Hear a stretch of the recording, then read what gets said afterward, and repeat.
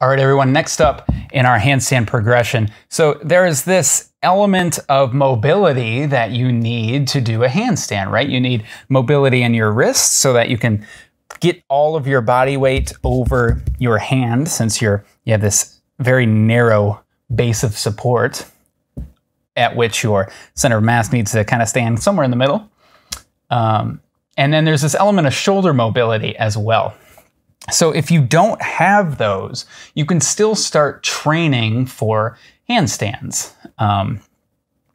There's all sorts of ways. Primarily what you need to do is you need to ensure that your rib cage is in the right position, right? If my rib cage is up like this, I can't lift my arm quite as high as if my rib cage is up like this or down like this. Okay, that's the basic principle. What we're trying to do here is limiting, maybe you've been trying some of these exercises like this and you're getting really uncomfy in your wrist. And what we can do now is we lengthen the lever so that my hands are out like this. I'm not stressing my wrist mobility quite so much, but I'm still ensuring that I get good rib cage position. This one's called the quadruped walkout from knees. So quadruped, hands and knees. I'm gonna tuck my hips, just like all these other exercises, find my outer lower abdominals, and then I'm gonna walk my hands forward like this, okay? So you can just go as far as you're comfortable. If I'm feeling like I'm a little too hot, don't really wanna sweat inside here, and then maybe I stop right here. I make sure I push my neck up towards the ceiling, and I keep that hip tuck so I feel those outer lower abdominals, and I can just stay here. Then when I breathe in, hopefully you saw my back expand. Let's try one more time. And that's good. So the progression here is challenge your mobility some more.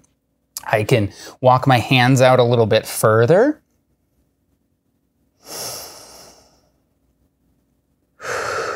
And you'll already see I'm starting to have some trouble. There we go, I got my neck position a little better here.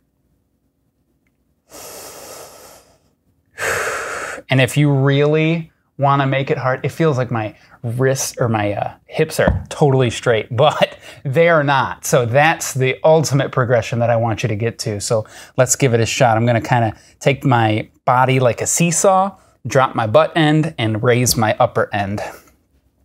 I like to do that on an exhale, so.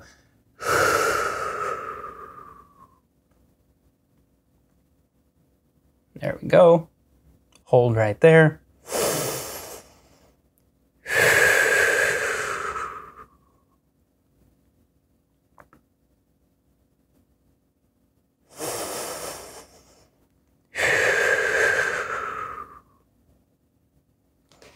And when you come out of it, don't lose your position, right? Keep those abs, walk yourself back up. That is the quadruped walkout from knees.